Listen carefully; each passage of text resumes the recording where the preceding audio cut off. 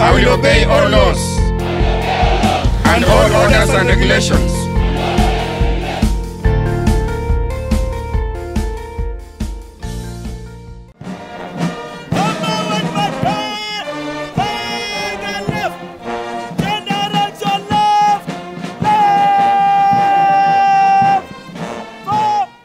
By any means, you must stand prepared to serve your country selflessly.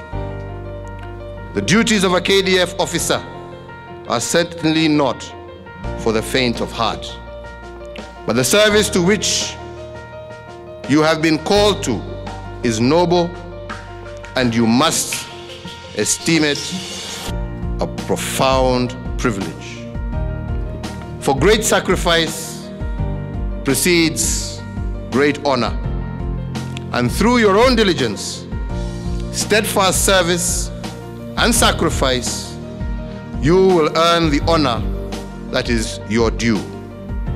Whatever you do, however, let it be your character and your work ethic that commend you for progress. And now, cadets, as you depart for your respective services and units, know that we are proud of your achievements and your new officer status. Your people, your parents, friends and colleagues celebrating you here today, as well as the rest of your country, men and women, now look to you as keepers of the peace and protectors of our sovereignty and our national interests. Do not disappoint us.